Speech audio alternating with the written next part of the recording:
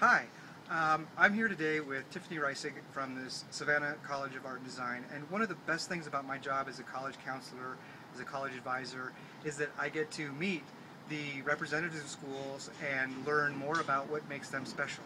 So I'm going to let Tiffany tell you what makes SCAD, that's kind of a fun name, isn't it, SCAD? What makes SCAD special as a School of Art and Design. So I'm going to turn the camera around. So hi, Tiffany. Hello, thank you, Mark. Well, there's a lot of wonderful things that I could tell you all about SCAD. First, we are a wonderful art and design school located in Savannah, Georgia, Atlanta, Georgia, Lacoste, France, and then next fall we'll open up in Hong Kong. But my three favorite things about the school, and I think the best things to mention about the school is number one, the opportunities. Because of the locations, and we also have 45 different majors, there's a lot to offer, and even enrolled as a student, the groups that are available, it could go on and on, the equipment, technology, so it's endless amount of opportunities. Two would be we are oriented towards careers and helping you develop a career throughout your curriculum at the college, and then helping you land that dream job once you graduate and make sure that you're successful at that.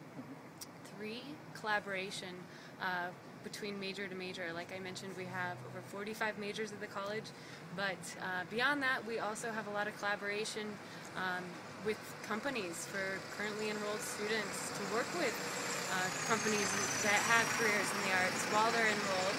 And then also, again, the collaboration between major to major.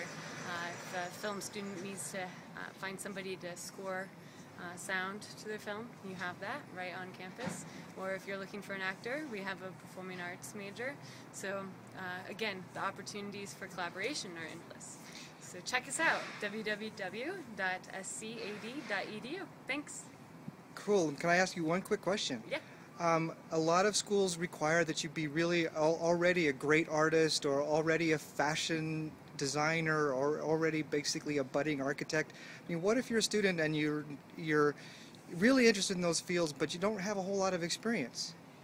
Well, for admission to SCAD, we are looking for students with first academics. If you do fall behind academically, you can make up for it in your portfolio, but the portfolio is not required for admission to the school. So you can come from any background and come as an industrial design student at the college. In most cases, the high schools aren't offering industrial design, so we don't expect you to have an industrial design portfolio to come to the school, or animation.